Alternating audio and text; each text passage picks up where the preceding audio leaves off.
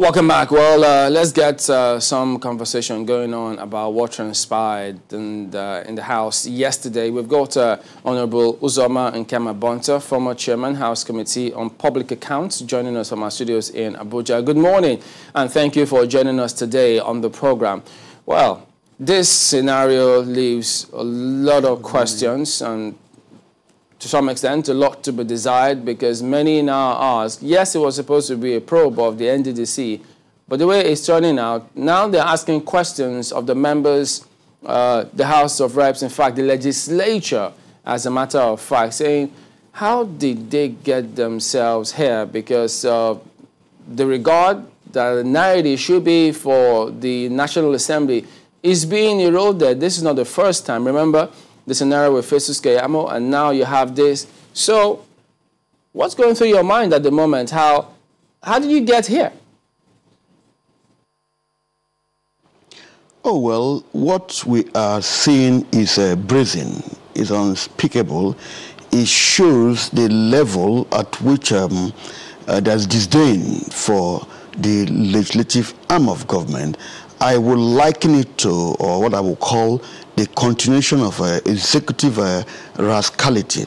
Be it as it may, legislative arm is an arm that is empowered to do the necessary things, like you've quoted copiously 88 and 89 of the Constitution, subject to people's human rights, I must say, but for ministers or people or persons appointed by the executive who are summoned legally to come and defend their actions or what was entrusted on them to work out on Parliament shows it speaks volume, and it should be curbed, because if it continues to go on, then we are going to face a total breakdown of law and order.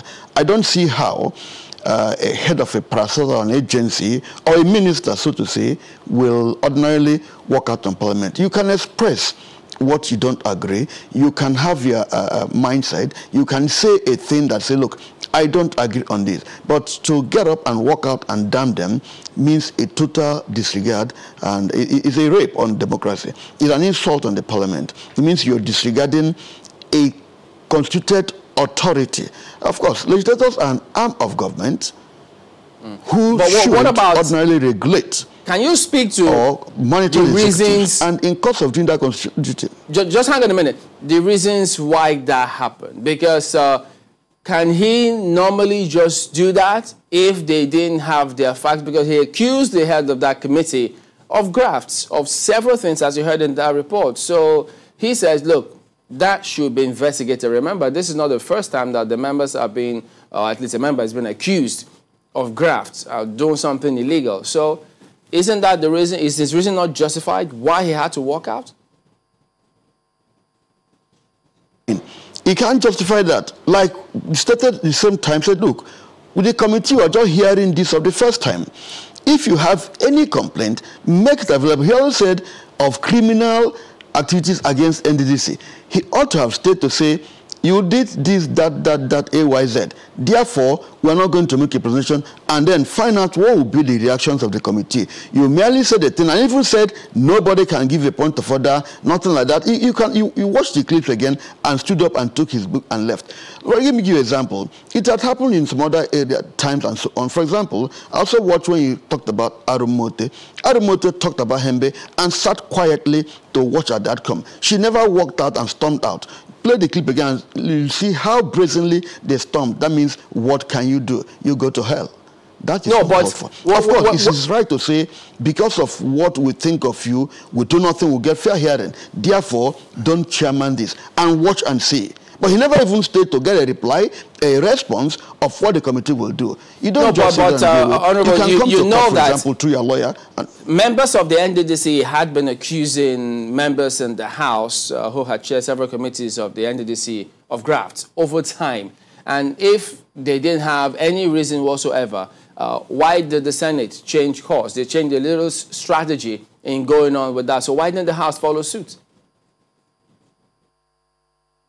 That is what they will ask for. But if you say that you are not appearing before the committee, watch what he said.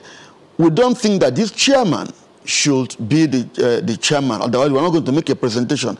At that point, he ought to have kept quiet and stayed and watched what would be the outcome, or then say, but to walk out, that means you walked out on the committee, which is a continuation of the sittings, but you didn't walk out on the chairman. You would have said, I'm not going to talk if this man is presiding. But I agree with you that the House ought to have come back and say, okay, this is what we're going to do. We're going to ask the chairman to step aside or otherwise, but to walk out without giving the House any chances of revealing what he said. After he said an allegation, we are called upon and said, can we have the particulars of the allegations? Can we have the kind of graft? It's not just put a blanket thing. Aramonte said, Mr. Hembe, on so day we gave you so amount to go and do this. Did they do it? On so we did it. But so we need to know. It's just to come to say we are not going to see because you've done some criminal activity. You should give the particulars of it and watch what the House will do. Senate, in their wisdom, at the floor of the House, say no, let us use ad hoc committee to do this investigation. Quite good. I will also suggest that, in fact, that the Senate and House should even do a joint sitting in the same National Assembly to do this investigation. Because from what we also hear and read, and from the testimonies coming out, we don't have to sweep anything under the carpet. We need to do our oversight function. More so, this is an investigative session. The House, at the plenary, gave that committee the functions to go and do. If, however, NDDC does not want the chairman, fine. It is their right to say, we do not think we can get justice from you for the following reasons, and give us the particulars of the reasons. It's for us to have an in-house that says, okay, chairman, this is what we think, or otherwise. But he never gave us chances. He rather argued and said, no point of order here, you can't do anything, and stormed out.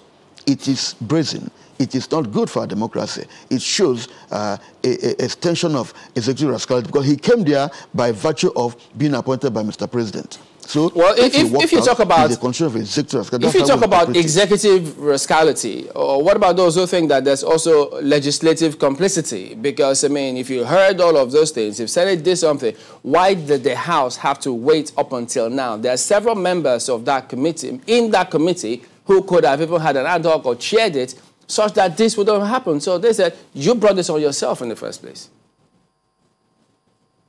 No, well, I agree with you that they can make a complaint and say, we are not going to sit before the House.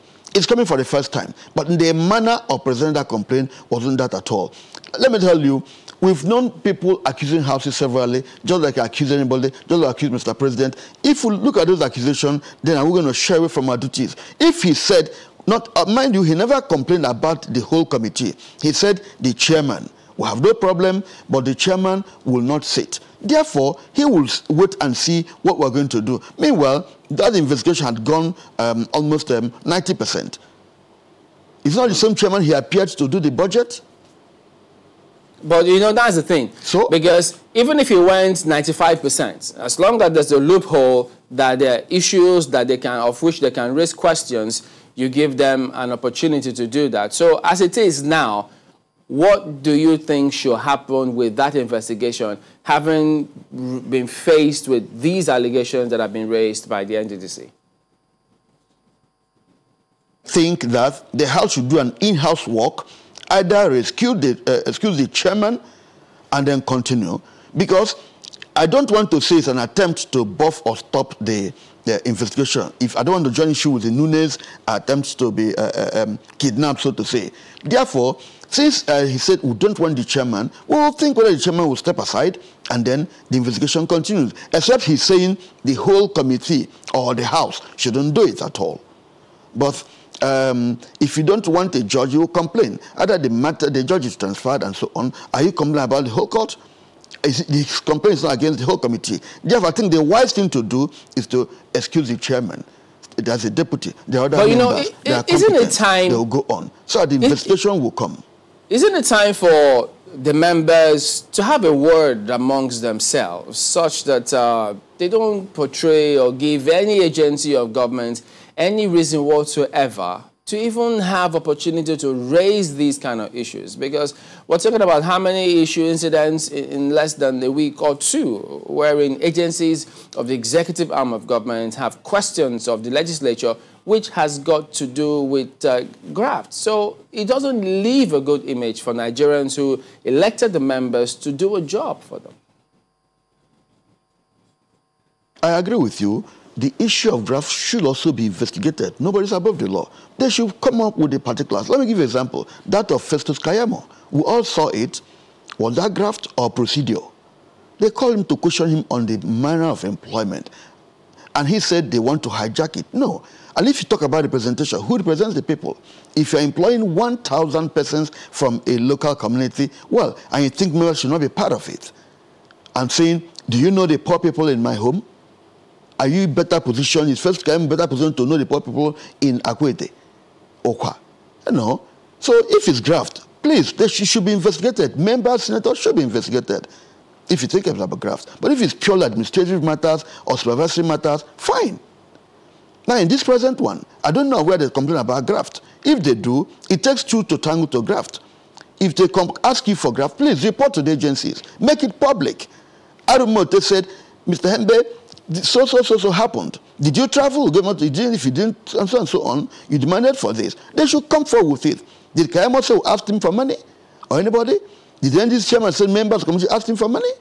If he said the chairman asked for money, they should make it available. Some of us will frown at that. We don't want so.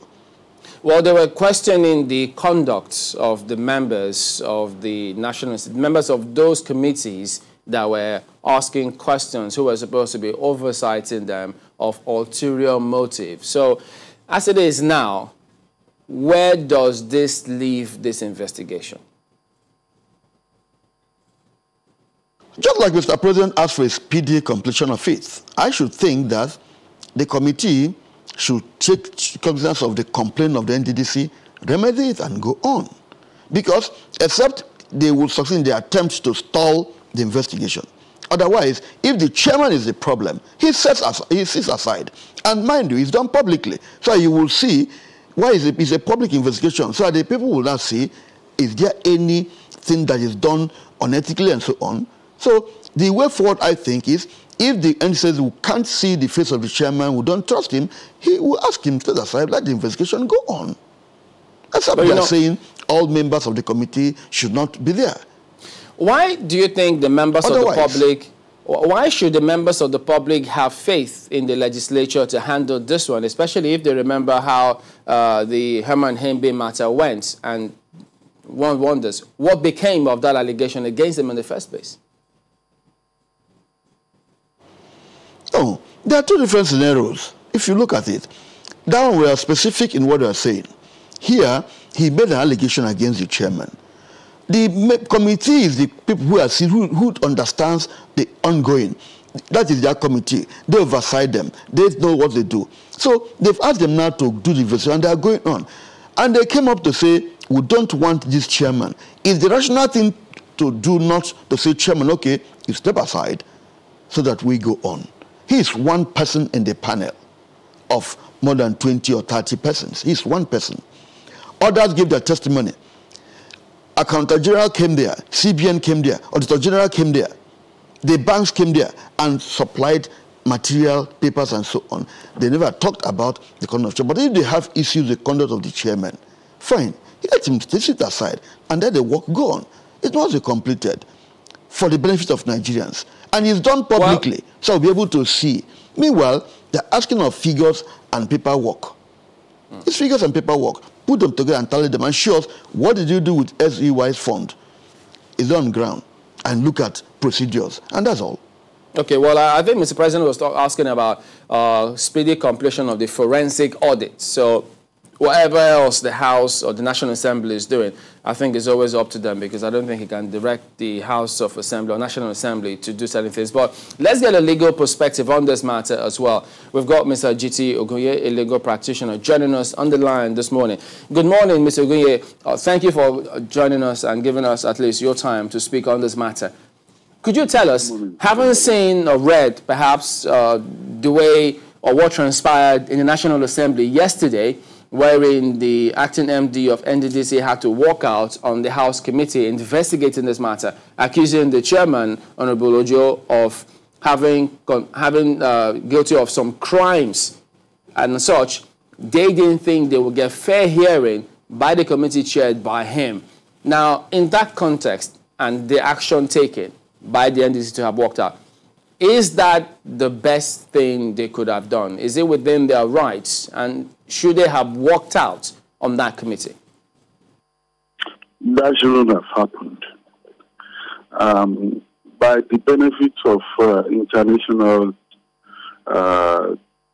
television programming, we can see what happens in other climes, particularly in the United States, whose presidential system of government we copied.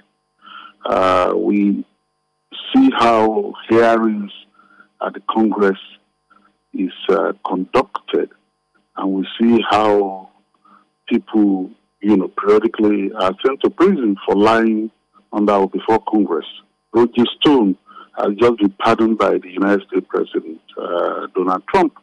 He was accused of lying before Congress on oath and was sent to prison for that, was prosecuted for that.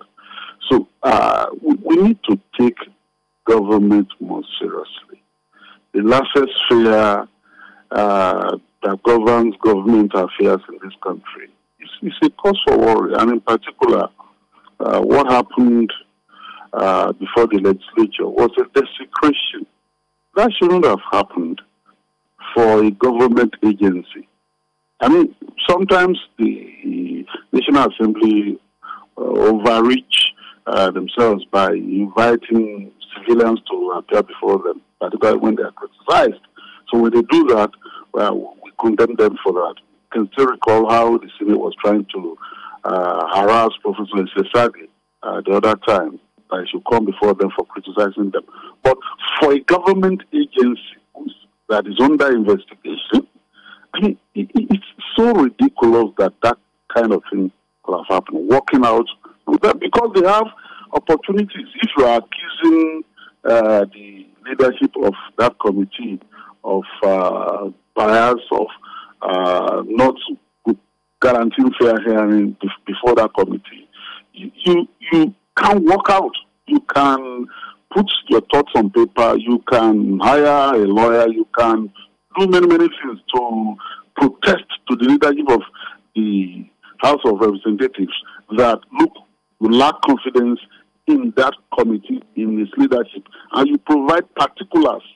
I mean, that's not a motor park. That's not a village square meeting. In a village square meeting, people behave in a more decent manner.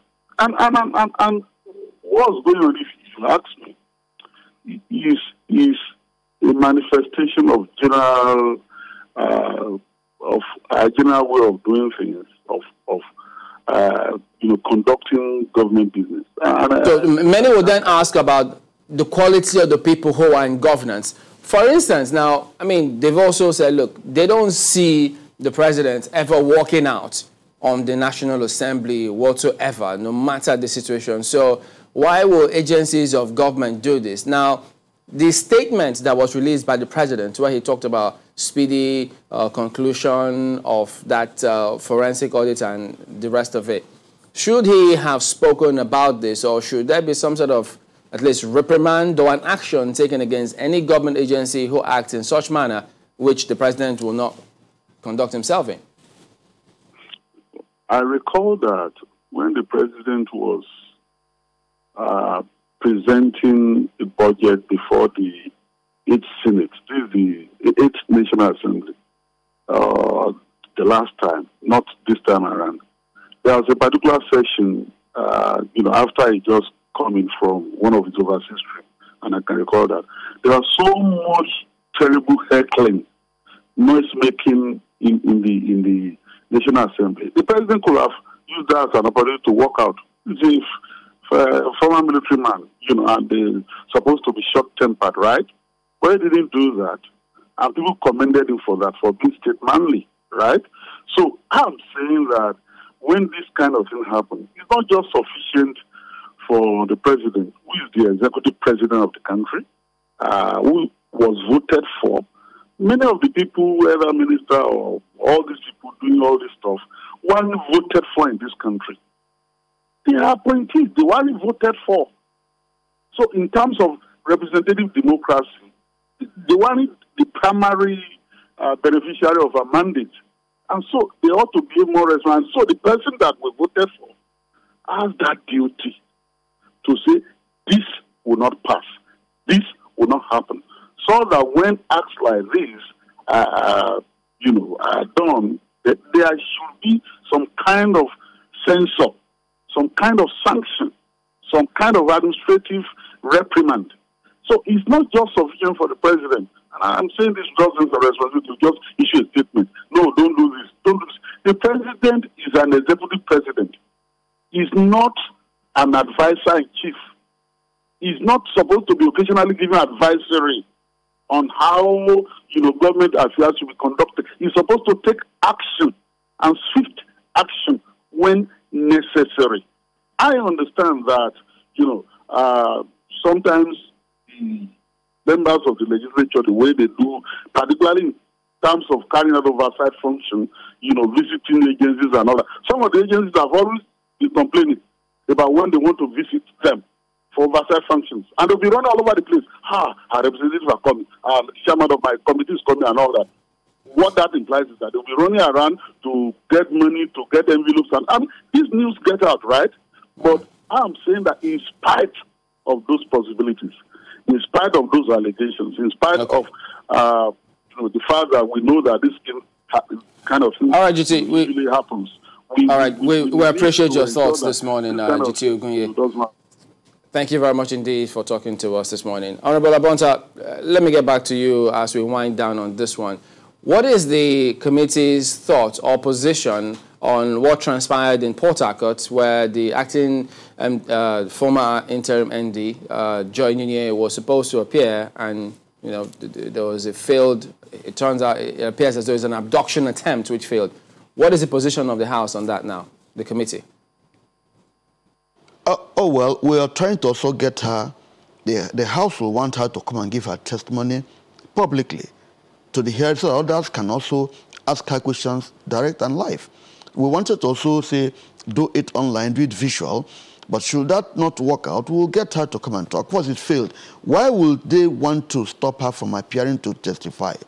You can see, you can read, underline it. So our position, or the House position, or the National Assembly's position, the Nigerian position should remain that she should come and talk. She's a necessary person. She's a necessary witness to testify what happened. What did she do with part of fund? Because she had been the ex-MD.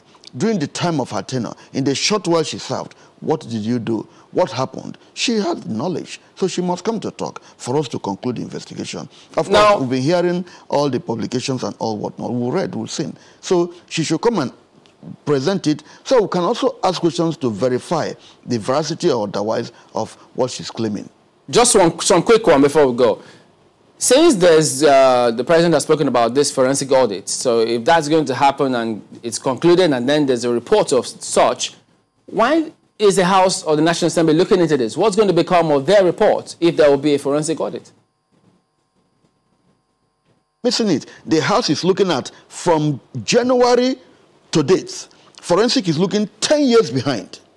We are looking at the money appropriated for January till date. That is the mandate of the committee. We're not going backwards to 2019, 2018, but the forensic is 10 years behind. While we are looking at a particular period, January till now, where we said over 80 billion naira can be accounted for. So we're not, forensic is doing theirs. Well, the House will also do that. It's continuous. How is the oversight function? All right. Do you agree with, let me put this in. To July. Do you agree with those who say that, perhaps these investigations, the House, they're not usually able to put their foot down as they ought to, because their members get contracts awarded to them by some of these agencies who then feel, look, if I've given some members contract or given them some sort of jobs, why are they questioning me? So that weakens the legislature. I will insist that legislators should put their foot down. If you give a legislator contract, mind you, some legislators may be their businessmen before this time or otherwise, or their constituents are doing business and all whatnot. But the issue is, don't go and give graft to a member because you think he's supervising you. Prove the facts. Show them. Bring them. Expose such things. You shouldn't overreach yourself by your office. That's all right, criminal. Honorable, we thank you for your thoughts. You don't use that to say. Pardon me, we're out of time. We should not do our functions. We do thank you very much indeed. That we hope that all of this is sorted. Honorable Uzoma Nkem-Abonta, Chairman House Committee on Public Accounts. We're back in a moment to talk on a very interesting matter. Don't go away.